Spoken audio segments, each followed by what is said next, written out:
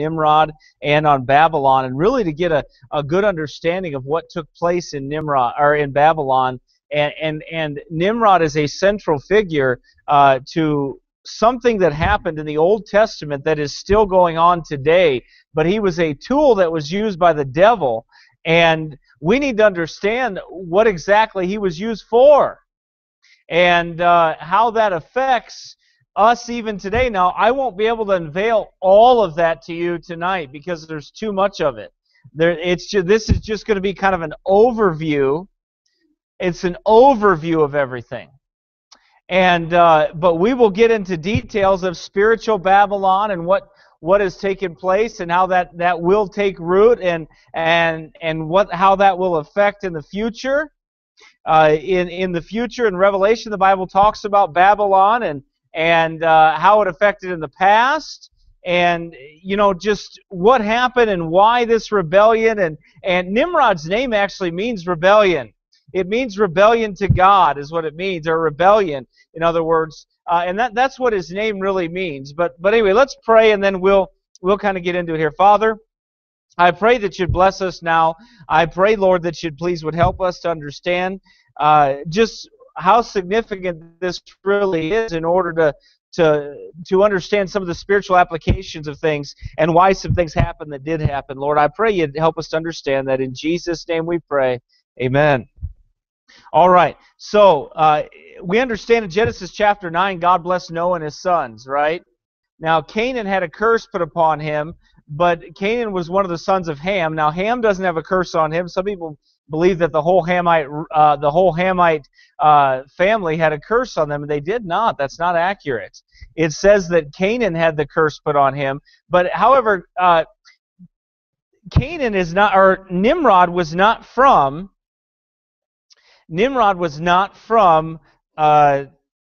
Canaan. He wasn't from him. He wasn't part of Canaan, the Canaanites, so to speak. He was a different group altogether. And the Bible really talks about him, and I want you to turn to Genesis chapter 10 and verse number 9. Actually, verse number 7 we can start with. Well, 6 would be more appropriate, actually.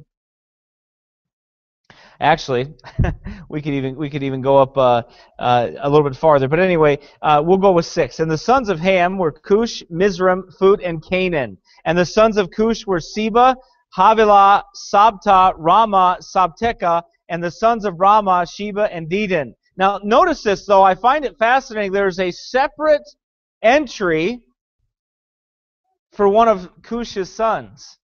Don't you find that weird that the rest of them are all listed up above, but then there's a separate entry for him?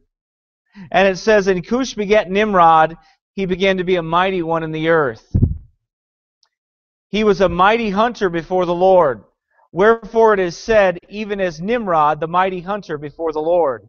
And the beginning of his kingdom was Babel, and Uruk, and Akkad, and Calneh, in the land of Shinar. Out of that land went forth Asher, and builded Nineveh, and the city Rehoboth, and Calah. Now anyway, he talks about what came forth out of there. Asher left there, he took off there. But what's the significance here of Nimrod? Well, we're going to see that in Genesis chapter 10, 10 stands for dominion. It stands for dominion over and a completion, power that is there. And Nimrod is the central power figure right here. He is actually the central power figure. At this time, he is the central power figure of the whole world. And remember now, the whole world at that point, as far as population goes, they're all right there. They're all very close together within probably a 500 or 600 mile radius at the most. Even, they're not that far apart, right? Now, what did God tell them? Let's back up a little bit. What did God say to them? God said to Noah to be fruitful and multiply, replenish the earth. He told the sons to be fruitful and to multiply and replenish the earth. So they were to spread out and they were to replenish the earth. They were to start families. They were to build and everything else. That's what they were supposed to do. However, Nimrod had a different idea. Nimrod had a few ideas. One of Nimrod's ideas, one of Nimrod's plans here, it says that Cush begat Nimrod. He began to be a mighty one in the earth. Now that word mighty is very interesting. I don't go to Hebrew very often or anything like that, but the one thing that that word does stand for is Gabor, which means giant. Some people speculate as far as what that means as in relation to Nimrod. What does that mean? There are some people that believe that Nimrod actually had some genetic altering done or something, or even Martin Luther says that he believes, not that Luther's an authority on anything, but Martin Luther actually said, I was reading some of his notes that he had talked about, he said that it's possible that Nimrod could have been an illegitimate child, because he's listed separate in the genealogies for some reason, and it's kind of odd. And it is kind of odd because usually all the sons are listed together. It's usually not separated apart. So obviously there was something about Nimrod that was different. And one of these things is that he became a mighty hunter. He began to be a mighty one in the earth. That means that he stood head and shoulders, so to speak, over everybody else. That doesn't mean just height. I'm speaking of in military prowess. He did some things, and he started something that was different in the world. Now remember, the flood had just taken place. This Nimrod's kingdom of Babel was only 100 years removed from the flood when God destroyed it. Or, well, actually, when God stopped it. I don't want to say he didn't really destroy it, he stopped it. It has yet to be fulfilled. The rest of it will be fulfilled in the end times. However, he stopped it. He put a stop on it. But when he did, do you realize that was only 100 years after they stepped off of the boat? They didn't get very far, did they? They were told to be fruitful and multiply and replenish the earth. Well, Nimrod had a different idea in mind. He started to gather people. He started to do some gathering. He became a mighty one in the earth. There are some people that speculate to say in historical records says that he first started hunting animals, because one of the problems they said that Babylon had, or Babel had at the time, that area had, was that the wild animals would run around. Now Isaiah talks about some wild animals that ran around in Babylon. However, it is said that Nimrod possibly started his career out as an animal hunter, and he could kill these animals, and he knew how to protect against them, he knew how to kill them, and that's how his career actually started, where he started to become popular, and he started to become a mighty one. But in this instance, it goes on further to say that if he was a mighty hunter before the Lord, which means that he shook his fist before God, and he became an enemy of God, he became a mighty hunter before God. And which means that he put himself before God, and he disobeyed God. He stood in direct rebellion to what God had wanted him to do. So that's what Nimrod was doing. That's what his plan was. Now we see that all of this is laid out. All of this is laid out here in Genesis chapter 10 in the genealogies of what took place there at that time, because something was different. Now Nimrod is not mentioned again until we get over to Genesis chapter 11. Then Nimrod is mentioned again. And this is the overview that we're going to kind of do some comparisons tonight. Excuse me, and look at exactly what happened there. So Genesis chapter 11 and verse number 1, and the whole earth was of one language and of one speech. And it came to pass as they journeyed from the east that they found a plain in the land of Shinar, and they dwelt there. And they said one to another, Go to, let us make brick, and burn them thoroughly. And they had brick for stone, and slime had they for mortar. And they said, Go to, let us build us a city and a tower, whose top may reach unto heaven. And let us make a name, lest we be scattered abroad upon the face of the whole earth. So anybody notice some things about that? They were in direct rebellion to God. They were led, that kingdom at that time was Babel, and it was led by Nimrod. And he was leading a rebellion against God. Now, I'm going to illustrate later why I believe really, and expound on why in later sermons, why he really did that. what his goal was. But needless to say, much of history states that Nimrod was avenging his forefathers who had died in the flood. They too had rebellion against God, and God wiped them all out and destroyed them. Now, but anyway, he led this rebellion. The whole earth was of one language and of one speech. And they had a plan. Their plan was to take that city, and they build a tower. Let us build a tower. Now that tower has a twofold meaning to it, okay? The tower is more than just one thing. It is a symbol of something. It was a design that they had. They were doing something with that. That was part of their... By the way, you may not know this, but Babylon, Babel, the original meaning of Babel, until God confounded their languages, the original meaning of that is the gate of the gods. It's called the gate. It was called the gate of the gods. That area was called that. That's the ancient meaning of Babel, was the gate of the gods. So remember that, okay? File that one away, the gate of the gods, because that's going to come back in. That's going to come back in. Now, remember, we said that the Bible talks about gods and fallen angels and all of those things, okay? That those were like gods to man, okay? The sons of God, the daughters of men, things like that of that nature. So the Bible talks about false gods, which they were worshipped, which is Moloch, and others are worshipped as gods. And there's something to that here as well, but we don't have time to go into that tonight. We're just going to do an overview here tonight. And they said, so they had their plan. And the Lord came down, to see the city and the tower which the children of men builded. Do you understand that God himself came down to look at what they had done? Think about this. They were 100 years from the flood. 100 years. God had already flooded the earth and destroyed every living creature besides the families that went on the ark and the animals that could swim. God had destroyed everything. Now, God sees that they disobey him and they're in rebellion to him.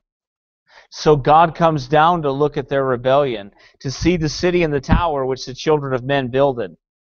And the Lord said, Behold, the people is one, and they have all one language. And this they begin to do, and now nothing will be restrained from them which they have imagined to do. You know, there's that word imagined again. If you go back into Genesis chapter 6, go there. Go back to Genesis chapter 6.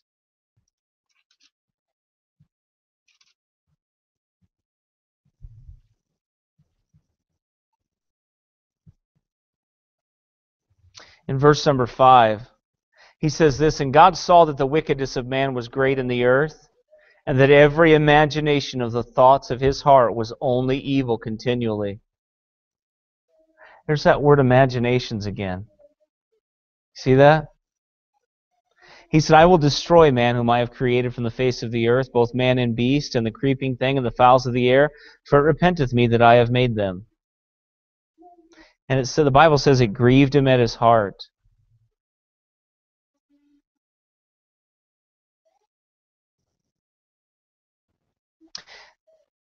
It also says here, the earth was corrupt before God, and the earth was filled with violence. And God looked upon the earth, and behold, it was corrupt, for all flesh had corrupted his way upon the earth. And God said unto Noah, The end of all flesh is come before me. So God was going to destroy the earth. And he did. But what did he destroy it for? He also said there was some conspiracy going on there with the sons of God, the daughters of men. But God destroyed the earth. Why? Because the wicked imaginations of man, his wicked heart, his wicked thoughts that he had. And God said he's only evil continually. So then we move forward here, where God comes down. The Lord said, Behold, the people is gone. The people is one, and they have all one language. And this they begin to do, and now nothing will be restrained from them which they have imagined to do. So when you have everyone in the world being able to do whatever they want to be able to communicate perfectly one with another, what's going to happen? They could do some pretty awful things, can't they? I mean, they can start a one world government. Huh? Yeah. They could start a one world government. Because that's exactly what Nimrod did. Now, we're not going to really get into that tonight, but I'm going to get into that in the coming sermons. But they started a one world government. Nimrod ruled the world at that time. He ran it. He had a government that was set up, and he ran the world. But you know what else they had? They had a one world religion, too. Their religion was not the religion of the Bible. Their religion was not the religion of Shem.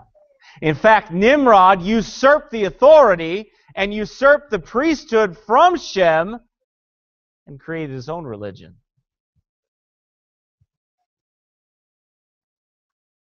Go to, let us go down, God said. So he's seen their imagination. He's seen what they had done.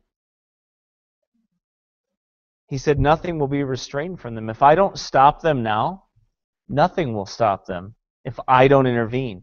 Do you realize what would have happened if God didn't intervene? Yeah, you want me to tell you what it was? Exactly what you're going to see in Revelation. Exactly what you're going to see. Listen to me, friend. God stopped it from happening then because it wasn't the time. He's not, when He stops it again, it will be in the end. Because the Antichrist will come. Notice this. Watch this now. God comes down to stop them, correct? The first time He stops them. When Jesus came down the first time, all right, He didn't annihilate them. What happens when He comes the second time and the Antichrist is here? Nimrod, who is a type of the Antichrist, by the way, some say is the Antichrist, will be reborn. The Antichrist. Some believe that. I won't get into that tonight, but it is an interesting study, and I'll show you what they say about that. When we see the DNA, when we see what cloning is doing, when we see what they're admitting to being able to do, when we see that the devil or the beast is given power to give life unto the image, right? So, see, there's a lot there. And the Lord said, behold, all the people is one, and they have all one language. And this they begin to do, and now nothing will be restrained from them, which they have imagined to do. So God's going to come down and take care of it. And He's going to destroy Satan and the Antichrist and the false prophet. He's going to destroy them with the brightness of His coming. He's going to destroy them with the words of His mouth. God's word is going to destroy them. So what happened here at Babel? And the Lord said, go to, let us go down, and there confound their language, that they may not understand one another's speech. So He went down there, and He changed all their dialects, all their languages. So guess what? They couldn't continue to do what they were doing. They couldn't continue to build what they were building. They couldn't continue all in their false religion. However, understand this, they all couldn't corroborate with the same religion any longer. What's happening now, though? Men are being able to speak every language, being able to communicate with every language now. We can translate Bibles into every language practically. We have computer programs that can change language and speech modifications so you can understand things. How about this? How about dragon speech? You ever heard of that? You ever heard of that dragon? Where you speak into it, it's called the dragon, and or dragon dictation. Dragon dictation. It'll dictate for you. It's a program that'll dictate. I don't have time to get into that, but there's more to that than what you might realize. It's for a reason. Why? To knock down all the barriers, to return us to a time where that Antichrist will be able to have a one-world religion and a one-world government. He will have both of those. He will fulfill Nimrod's dream, which is actually Satan's dream. But he will fulfill that, and he will be the end time one that is able to do all that. God won't intervene until the end. Then, like he did now. God won't intervene until it's all over, until he's ready to end it. Until they go through much tribulation, until many people have to turn to Christ, till there's a remnant that is saved. All those things. So the Lord scattered them abroad from thence upon the face of all the earth, and they left off to build the city. You know, I think that's fascinating. It doesn't say that the city was destroyed. It doesn't say that it was ended completely. What does it say? It says, and they left off to build the city. What does that mean? That city's going to be built again. They just left off, that's all. Satan's plan hasn't changed. He's got the same plan. But you know, I find it interesting that, did you know that during this time period, you see another man that comes on the scene. This is the exact same place and the exact same time. But most people don't understand biblical chronology, and they don't look to see this. But I want you to turn over to Genesis chapter 12, because I want to show you a comparison here.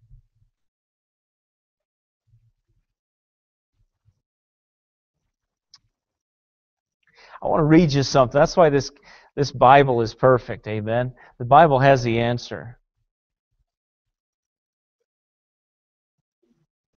Now the Lord had said unto Abram, get thee out of thy country and from thy kindred and from thy father's house unto a land that I will show thee.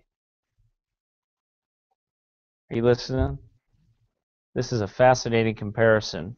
And I will make of thee a great nation. And I will bless thee and make thy name great, and thou shalt be a blessing. And I will bless them that bless thee, and curse him that curseth thee, and in thee shall all families of the earth be blessed. So Abram departed as the Lord had spoken unto him. And okay, I want to stop there for a second, because I want you to look at that. I want you to look how absolutely amazing. Now I want you to put your finger there, and I want you to flip back over to Genesis chapter 11 and the first 4 or 5 verses that are there. And the whole earth was of one language and of one speech. And it came to pass as they journeyed from the east that they found a plain in the land of Shinar, and they dwelt there.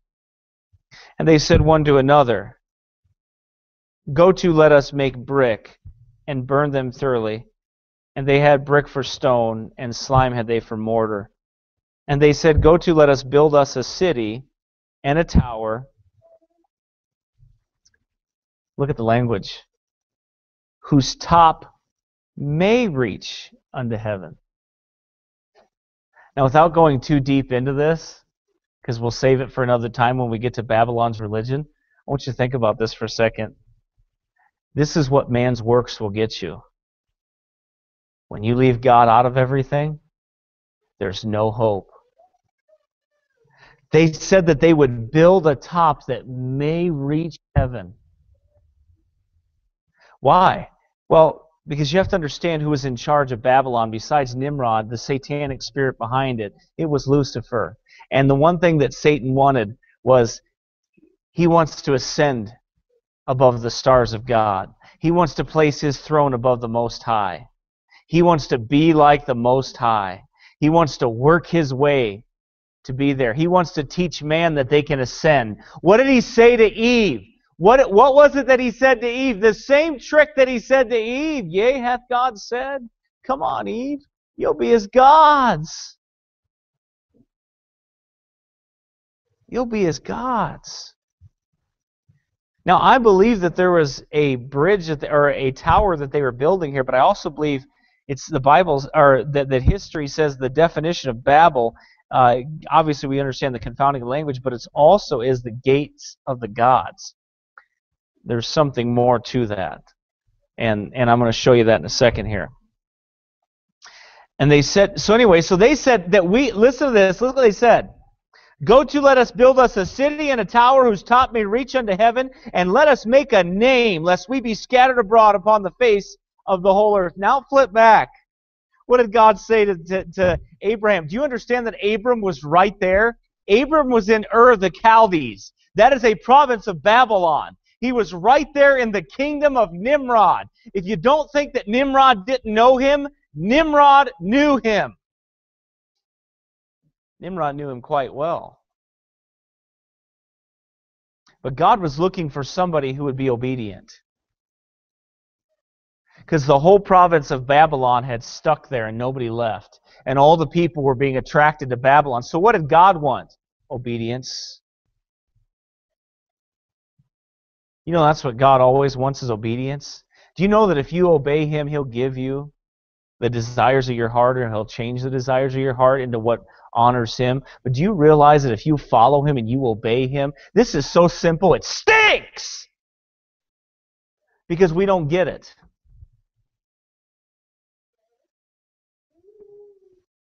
Simple. Very simple. What did He say to him? He said, now the Lord had said unto Abraham, get thee out of thy country and from thy kindred. What was He telling you? You get out of Ur the Chaldees. You get out of Babylon. Get out. Get out of Babylon.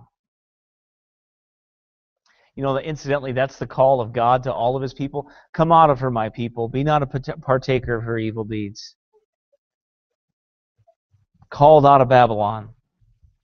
Every believer is called out of Babylon. Amen? Called out of this wicked world system. Called away from it. But you know what He said? He said, get thee out of thy country, and from thy kindred, and from thy father's house. There's a lot being said right there, isn't there? Want to know what it is? Look at it. Get thee from out of thy country. Really? I mean, America's a cesspool of sin. But we have so many people that want to hold on to the American flag and shake it around and live for it and be patriotic. That's not what God told Abraham, though, is it? It's a good spiritual lesson for you and I to get ourselves out of. Don't get stuck. I'm not saying you're not to stand up for what's right or anything like that, or for liberty. What I'm saying is that it shouldn't have a hold on you. Get thee out of thy country and from thy kindred. You know, there's a time here. It says, "And from thy father's house." The gospel is a sword. It's a sword. And the sword of the gospel, you know what it does? It separates. It separates between man, a father and a son-in-law and a daughter-in-law. Amen? It separates. Doctrine separates. Strong Bible separates. Amen. What did God tell him? Get thee from thy kindred and from thy father's house unto a land that I will show thee.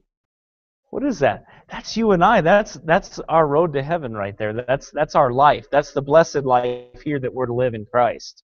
That's the land. Because everything else is Babylon, folks. Everything else is ruled by the Antichrist. And we're in his provinces, so to speak. And he's the God of the God of this world. And we're trying to operate and come out from among that system. But notice what he says here. And I will make of thee a great nation, and I will bless thee and make thy name great. Wait a minute. Isn't that what these people wanted in Babylon? Yeah, you know what's really sad? These people in Babylon fell for the age-old lie of the devil. Ye shall be as gods. And what did he say? What did they say? They said, go to, let us build us a city and a tower whose top may reach unto heaven, and let us make us a name. Let us make us a name. We'll make a name for ourselves. What did God say to Abraham? No, get thee out of thy country and from thy kindred and from thy father. Get out of Babylon. You want a name? Get out of Babylon. I'll give you a new name, Abram, I'll give you a new name. But get thee out of Babylon. Get out of there. God called him out of Babylon. That's where he was. Ur of the Chaldees is Babylon. Look it up. It's easy. It's one of the provinces of Babylon. It's very easy to see. It's exactly where it is, and he called them out of it. See, I had to study this myself because I never had a Bible teacher tell me, hey, Abraham was in Babylon. I never heard it before. Just didn't hear it before. It makes a lot of sense, doesn't it? You have the promise right here. You have Satan trying to bless these people here in Babel. And God is right there. Do you understand how close it always is like that?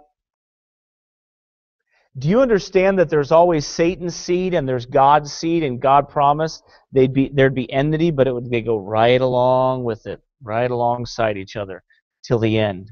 They would all, and you know what? Satan is so close to the truth, isn't he? Hey, you'll have a great name. So Nimrod, who was satanic, which we'll look at another time, he was led by that. And Nimrod, he had that power. He was filled with the devil, and he wanted that power. He wanted the power, and he wanted to rule the world. But what did God say to Abraham? Listen, remember, they were all one language.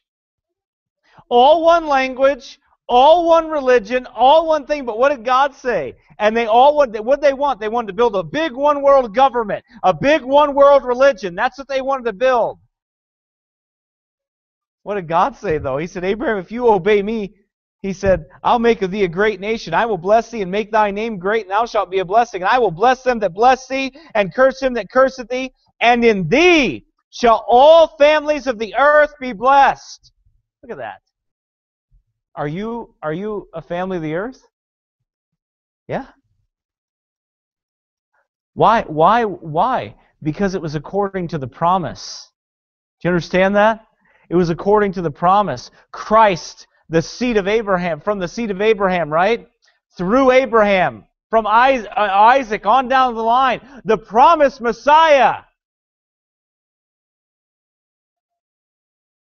So what was Nimrod doing? Well, we're not going to talk about that tonight yet. But Nimrod had a God complex. Nimrod was making everybody think that he was God, that he was the Messiah. Sound familiar? Yeah, they have a whole religious scheme that he had there. And incidentally, that scheme went throughout all the nationalities in the world. Why? Because when God confounded their language, guess what happened? That worship that they had in Babel ended up being what worship? Satanic. And it was in every nationality. It was in every dialect. There's a story of Nimrod or Gilgamesh or a lot of other weird names I can't pronounce in every dialect. Why? Incidentally, there's a story of Noah in every language. Now, why? In every nationality. Why? Every group, ethnic group. Why? Because they all come from the same place. That's why. And God had mercy on them. He gave them 2 chances before he sent the Gentiles out. Before he sent them all out, he gave them 2 chances. Let us go down and confound their language, that they may not understand one another's speech. So the Lord scattered them abroad from thence upon the face of all the earth, and they left off building the city. Therefore is the name of it called Babel, because the Lord did there confound the language of all the earth. And from thence did the Lord scatter them abroad upon the face of all the earth. So then he gets into the lineage of Shem right after that. However, remember I told you that the Bible, or the name also means the gate of the gods. I want you to turn to Revelation chapter 18, and we'll expound on Revelation chapter 18, this text in another date, not tonight.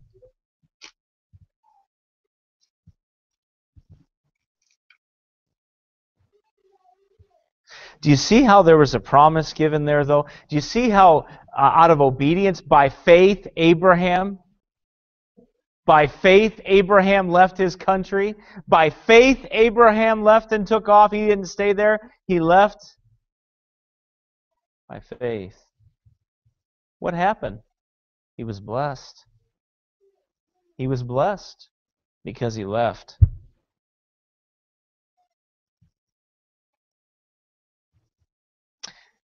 Revelation chapter 18, and after these things I saw another angel come down from heaven, having great power, and the earth was lightened with his glory.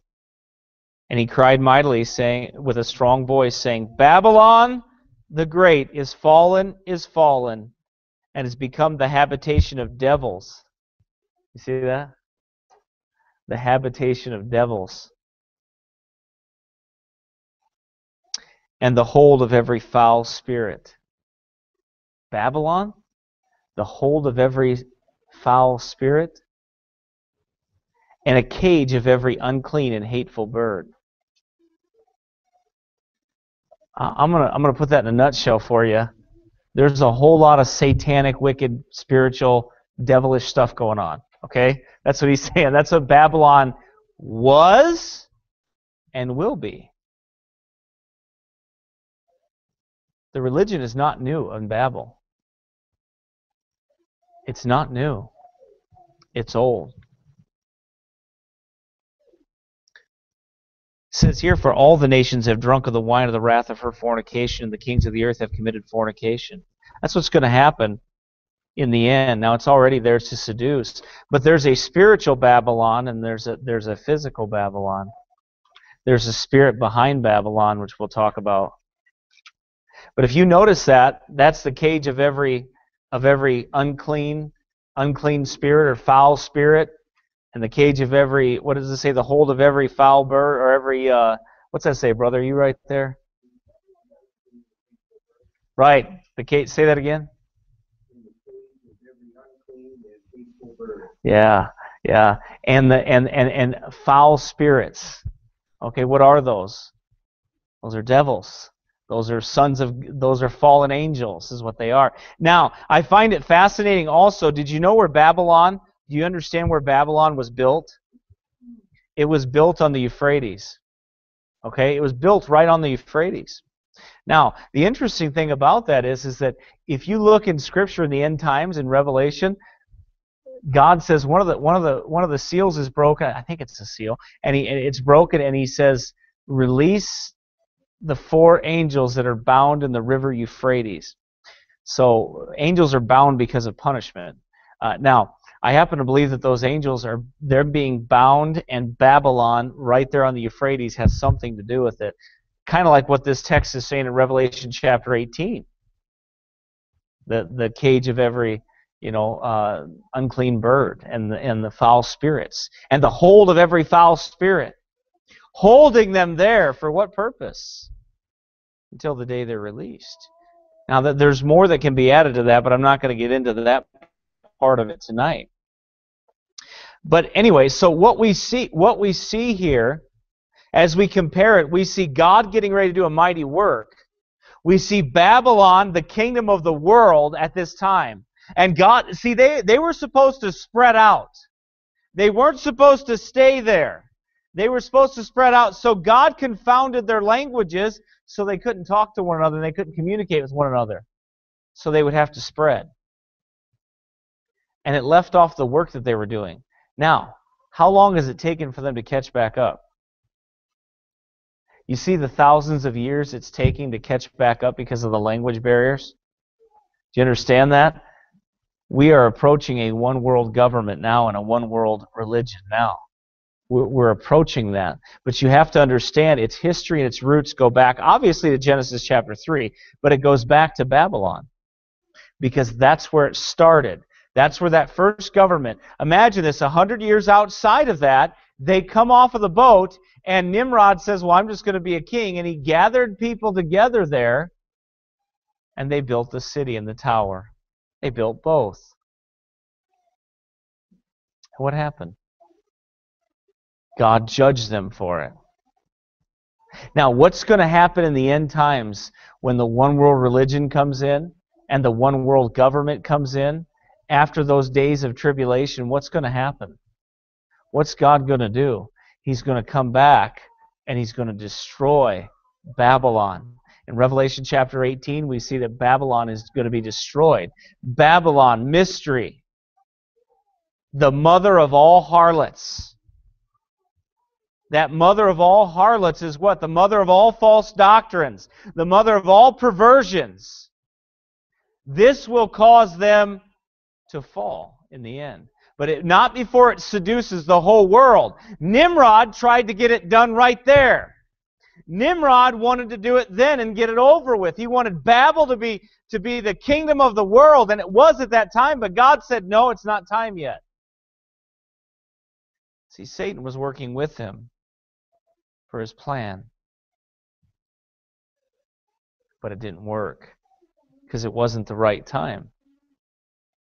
So there's more there than that, and we'll get to it here in a later date. We'll look at it. Maybe Sunday we'll kind of delve into this a little bit more and study out that spirit of Babylon that's behind it and the work that was going on there. And what were they really doing? Why was God... honestly, let me ask you a question. Do you think it's as simple as, well, they just built a city and God just got mad at them for building a city because God likes the country?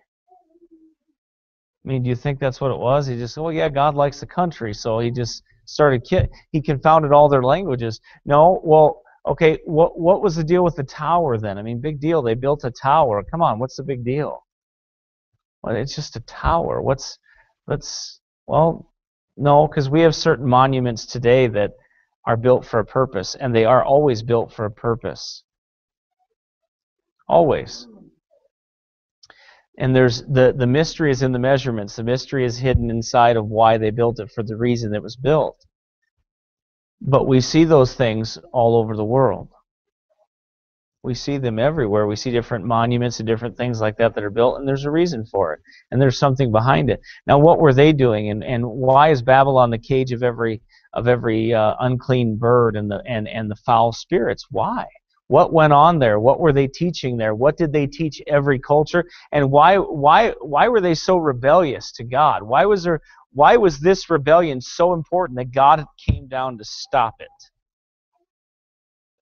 He came down to stop it. And he did stop it.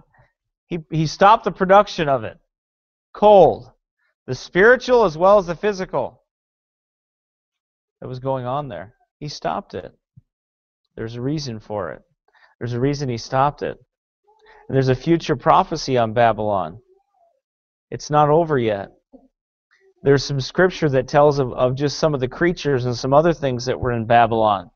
For instance, it talks about the satyr that was in Babylon and the owl and some of the other things that were going on, these unclean spirits and all these other things that were going on. Then move forward and think about this. Think about Nebuchadnezzar and Babylon. Why is it that Nebuchadnezzar was the king of Babylon and God allowed him to what? Rule the whole world. Isn't that something? Nebuchadnezzar was definitely a type of that Antichrist as well. Now, some believe that Nebuchadnezzar got saved. I won't deny that. It looks like he did. But his goal and his intentions was to rule the world. And God gave him that. Do you understand? Now, let me ask you this. Do you understand that the devil, or that the Antichrist will be allowed to do what he does in the end times because God gives him that power to do it? Yeah. God gives him that power to do that. So what does Babylon have to do with that? And what was going on in Babylon in Nebuchadnezzar's time? And where did their religion come from? Why did Nebuchadnezzar and Babylon, why do they have all these false gods? And why were they worshiping? And why did he build a tower? Why did Nebuchadnezzar build an image? What was that all about? Well, we're going to look at that. We're going to show what that was about and how that has to do with the end times as well. Why that all matters, why it all comes together and it means something. It has something to do with the future spirit. What does Jezebel have to do with it? What does the spirit of Jezebel have to do with that? It kind of what is it with this mother of harlots? Why is Babylon called the mother of harlots? What does that mean exactly? You know, is that physically? Is that spiritually? Well, it is spiritually. But by the way, one thing I have found, wherever there's spiritual fornication, there's probably physical as well. So, I mean, it's not that far off. Amen. That's the truth of the matter. It seems as if anyway. But anyway, what was the deal with that? What's the deal with the mother of all harlots, and what does that mean exactly? How does that relate today, and how does that relate to what's coming? We're going to look at all those things. I think Babylon, I think Nimrod, we haven't even scratched the surface of really who Nimrod is. I'm going to teach you some things about who Nimrod is. Now, some of it will be historical, but also we'll look at the context of who he was and how he was able to do what he did.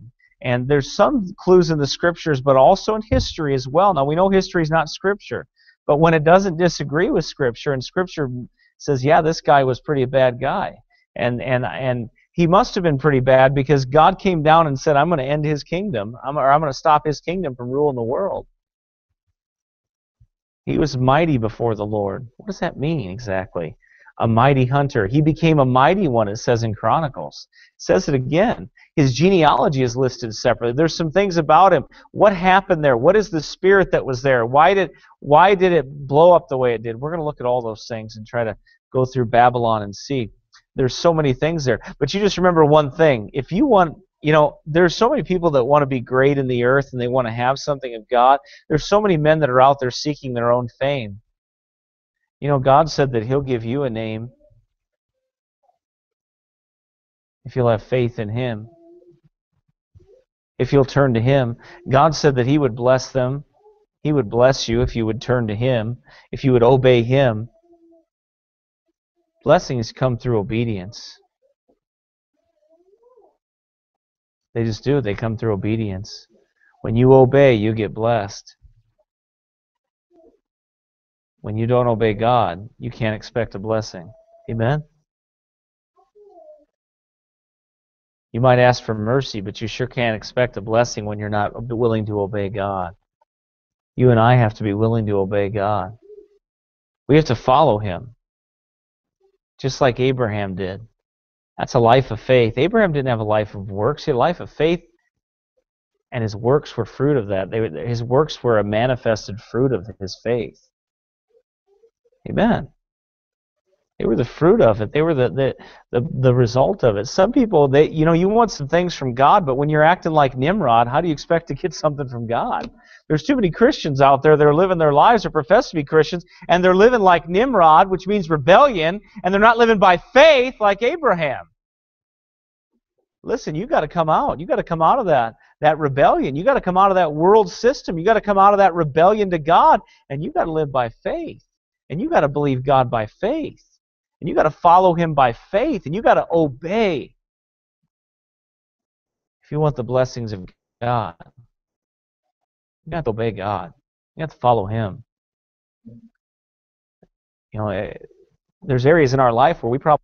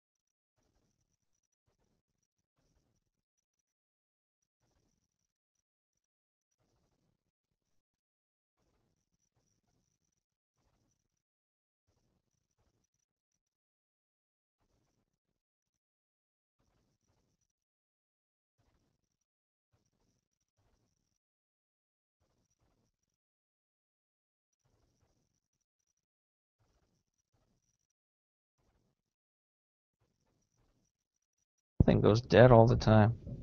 Man.